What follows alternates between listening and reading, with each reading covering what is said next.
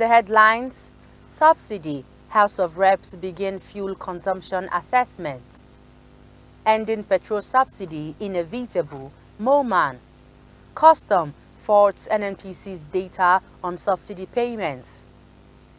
Hello and welcome to Valuechain News. I am Naomi Oleribe. The House of Representatives Ad Hoc Committee on Fuel Consumption has begun the assessment of the volume of petroleum products being consumed in the country daily.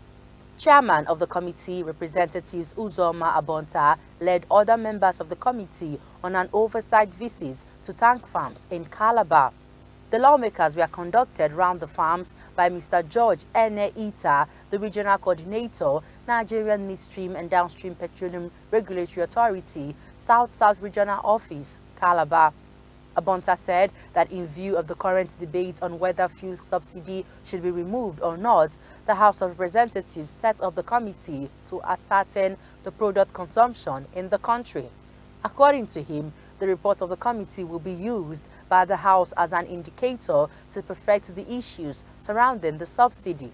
We are trying to find out the volume of products being consumed in the country daily. These reports will be used by the House of Reps as an indicator to perfect other issues. At the end of the exercise, if we get it right, the House of Representatives will be in a better position to direct or properly place this issue of subsidy or to do otherwise.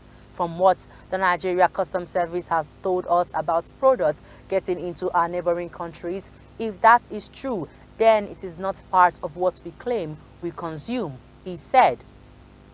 Major Oil Marketers Association of Nigeria, Moman, has said ending subsidy on premium motor spirits will be extremely difficult, but that the federal government has no other option in light of current economic realities.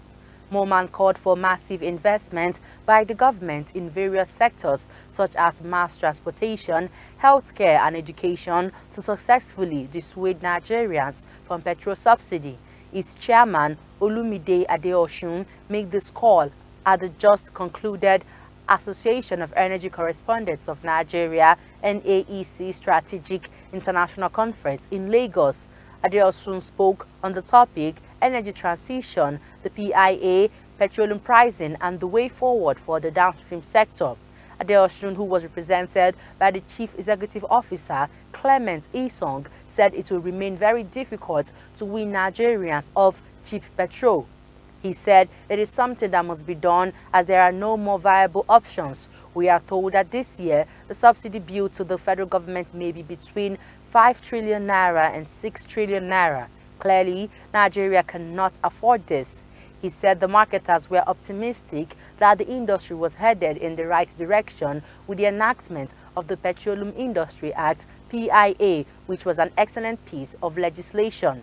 Adeosun said the marketers were also convinced that the decade of gas declared by the federal government in January 2021 was clearly the way forward, adding that the increase in gas prices worldwide and the unavailability of the product had made it little more difficult for the rollout.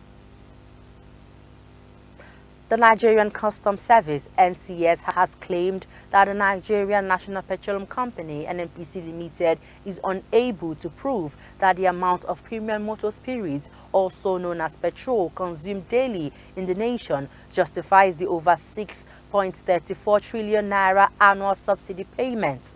Customs Comptroller General Colonel Hamid Ali made the call on Thursday when he appeared before the House of Representatives Committee on Finance at the continued hearing on the proposed 2023 to 2025 medium-term expenditure framework and fiscal strategy paper in Abuja.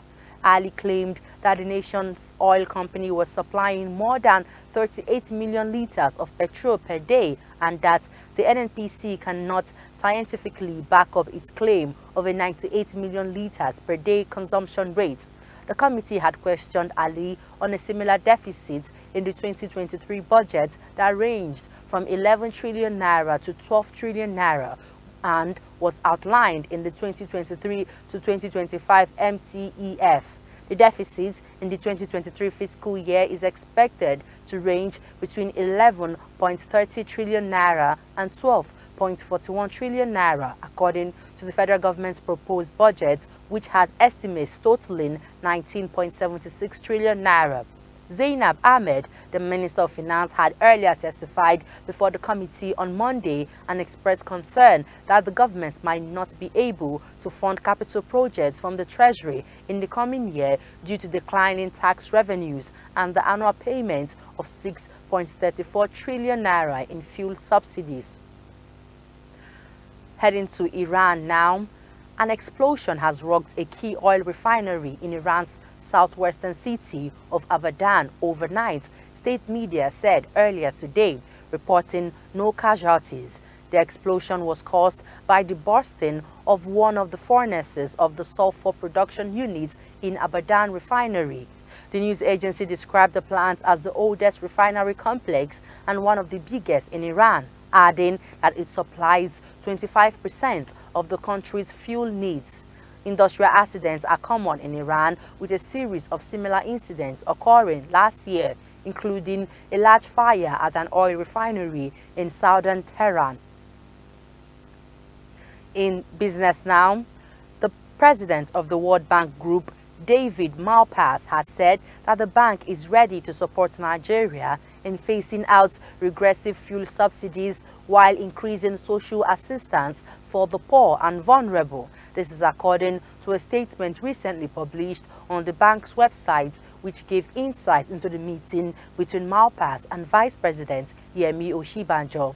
Malpass stressed the need for a unified exchange rate in Nigeria, which would improve the business-enabling environment in the country, also attract foreign direct investment and reduce inflation.